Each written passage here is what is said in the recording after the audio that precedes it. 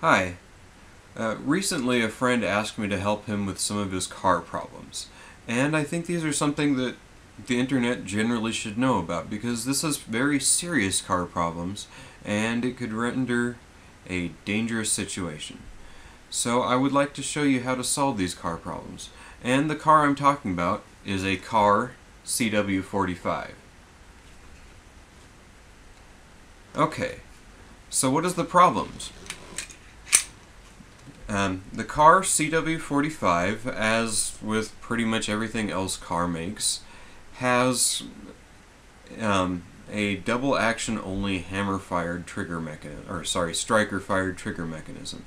It's very simple, and most people would consider the trigger to be similar to a revolver, and I believe that was the philosophy driving it. They're notably very long, very smooth, and require a full trigger cycle all the way on, or all the way pulled, all the way released in order to reset.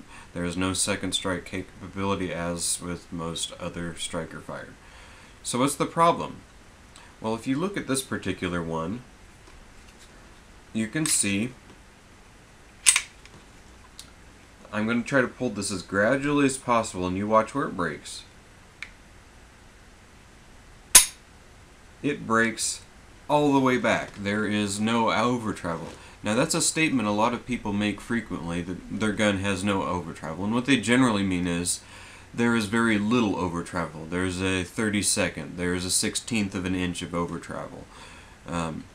In this case, there is no over travel. I believe that's particular to this specific example of the CW45, and that the model line generally has a small amount of over travel. I believe this is probably a effective casting variance, which we'll get to later. Why is this a problem? Well, aside from the fact that it doesn't allow you any follow-through, it actually renders this particular one inoperable at hard-to-determine times. So right now, I'll cycle that again. You'll notice it pulls, and I'm actually feeling the trigger contacting the frame as the trigger breaks, which makes it difficult, so I'm almost jerking the trigger.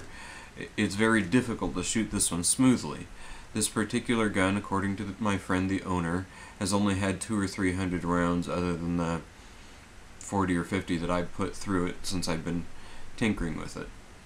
Now, I haven't modified anything yet, and I have a couple thoughts about where to modify it. This gun may still be under warranty, so that might be the option. I'll have to talk to him about that. But I'll show you what I think ought to be done. And I'm going to switch the camera angle and try to give you a better close-up. So again, I'm going to try to do this as gradually and slowly as possible, and I will probably do this with a grid behind it so you can see contacting the frame, more pressure, there, break. Like I was actually fighting the frame where the what I will later call the trigger spur contacts with the frame. And in the future I will pause this camera and look at the exploded parts diagram and refer to the part by its part number, just to address any confusion that anybody may have. I'm not a licensed gunsmith, but there's not a lot going on here. This is a deliberately simple device. If you're a competent person, you ought to be able to understand what I'm talking about. Okay? So again, do this one more time up here. I'm going to pull it as gradually as I possibly can, and I'm going to tell you when I can feel it touching the frame. I didn't actually feel it touching the frame that time. It's possible because I have a side load on the trigger there. It made a difference. But it touched the frame just as it was breaking, whereas previously I was feeling it touch the frame just slightly before. Initially when I encountered this, I thought maybe there was some debris in between whichever trigger mechanism was limits the over travel, and that simply cleaning it would solve the issue. On further examination, that's not actually the case. So I'm going to pause it now. Alright, so the next part I'm going to show you is the actual mechanism. This is Kahr part number 009 CW45. otherwise known as the trigger. Fortunately, it lists on Kahr's site as $15.40. That's good news, because I want to modify this part. The other option would be to modify the frame itself where the trigger interacts with it, which is understandably a more expensive part that has goofy FFL transfer issues. So, if in doubt and you want to modify a part, modify the one that's easiest to replace first. So, here's the part that's a problem, and hopefully I can get a good image of this drawing, but I will try to show it in the part, and I know this isn't going to photograph well, which is why I drew an oversize.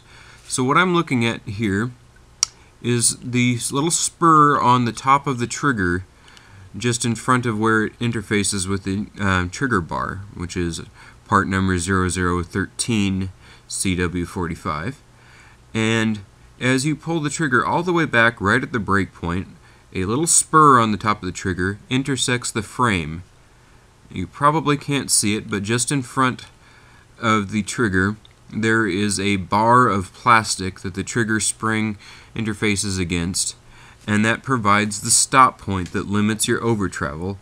I've checked along the full travel of the sear slash firing pin interrupt cam thing. I don't know what the part number is for that, and also the trigger bar, and there doesn't seem to be any other limiting point, so it is just this that maintains over travel. I think that's actually a poor design, because small imperfections are magnified on a rotating lever as opposed to a linear stop. They could have put a stop in the trigger bar that would have been a lot easier to control and have less multiplication of tolerance problems. Anyway, so I actually didn't get into the big part. So first of all, I'll show you how it actually works. So hopefully you can see this picture here, and if you look right here where it's red, that is the little spur on the front of the trigger, and this blue line here is the block where the block of plastic in the frame that the trigger bottoms out against as it's pulled back. This would be the trigger bar, and this is the sear cam assembly thing. Nothing in there actually limits the travel. It's all limited right here. When the trigger is all the way back, this part bumps the frame. So you have metal against squishy plastic in a small location. There's a recipe for precision and consistency. I hope you can note my sarcasm there. Anyway, normally I would expect there to be a little bit of play so that at the point the trigger breaks you can pull it just a bit further, say a 32nd of an inch. That would be a nice target trigger, for instance. This 22 here. If you watch it break, it moves somewhere between a 32nd and a 64th. I haven't measured it in a while, but that's a very crisp, very nice target trigger. And yes, I'm dry firing a 22 and I know better. But watch that. Even with a target pistol not intended for self-defense, they allow a little bit of over travel for follow-through and reliability. Let's look at another trigger that is revolver-like. There, and I'm going to drop the hammer on that so you can see it in double action mode. This is a very nice revolver-style trigger in a lot of ways. A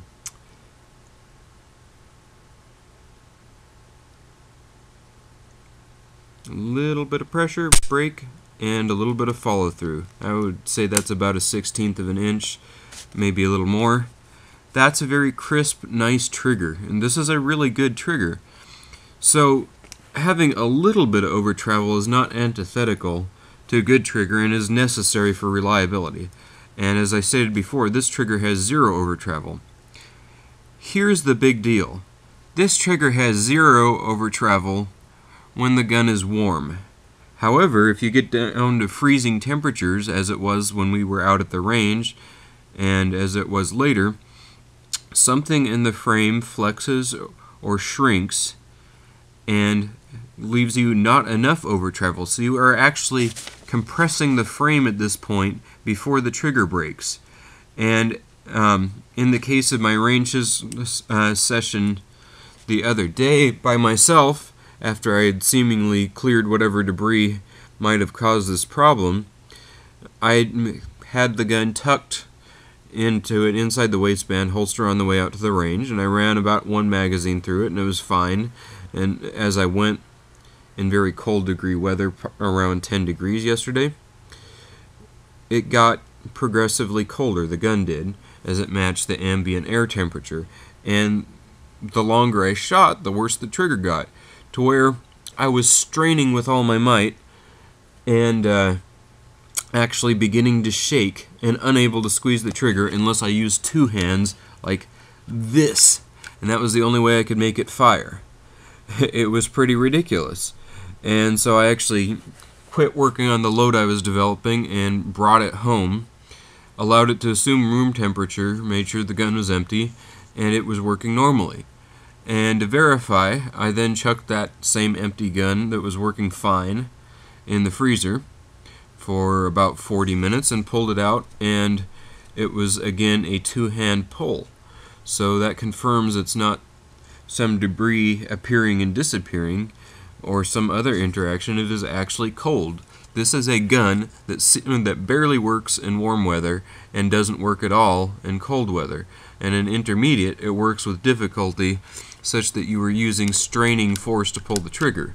It's very smooth up until the point where it matters. Terrible design. So I realize this video is getting kind of long, but so the next question is, what is the solution? Well, the solution is obvious. This trigger needs more travel. Now, my friend said this gun has only had 200 or 300 rounds through it, so it may be under warranty. Personally, I would be less concerned about warranty since I can modify very slightly a $15 part, $15.40, and not have the gun go away for several months. This is not modifying it to make it less safe, it's actually making it modified to be more safe. I realize a lot of people would have liability concerns about modifying a trigger. This is the opposite direction of liability, not a legal conclusion, just my personal thoughts on the arguments that could be made that you're rendering a gun less safe. Giving a gun more over travel is not reducing safety margins, it's actually increasing them. And increasing function margins. Usually when people are cutting corners of safety, they're making triggers too fine, too light, too close with no extra room. And this is the opposite. It's a target trigger that fights you at the target on a carry gun. And so anyway, there's 2 places that you could remove. I'm going to go back to the drawing here, which I'm really hoping picks up on this camera. So you've got the plastic where the trigger bottoms out, and then you've got the little spur on the trigger. Because this is camming, it's essentially a lever, very, very small changes in this area will make comparatively large changes at the other end of the lever down where your finger is. So removing, say, 1/1000th of material might translate to a 64th of movement, of increased movement down here. What that means is a very small amount of grit can block your trigger interaction. Another reason I don't care for this particular design right there is it's very vulnerable to this kind of problem. So you could either hog out just a very small amount of plastic, like 1/1000th or 2 right there, or you could take 1/1000th off the front of the trigger spur. Maybe 2 swipes of the trigger spur against a piece of sandpaper might be sufficient to solve this problem, or a knife sharpening stone or a very fine file. And this would just be a guess and check until you've got, I would say you would want a minimum of a 30-second of over travel. A 1/16th wouldn't be terrible. The design doesn't allow for too much more. Looks like to me you could potentially have this trigger over travel as much as an 1/8. I wouldn't want that anyway. I like minimal over travel, as we've previously discussed. But you want reliability. So we've got a car that doesn't start in cold weather. This is a problem that was solved in the 70s. Good job. Apparently it doesn't get cold in Worcester, Massachusetts. But perhaps before you send a gun that people's lives may depend on out into the market, you should determine that it works in both hot and cold weather, and even with a little bit of grit and debris in there.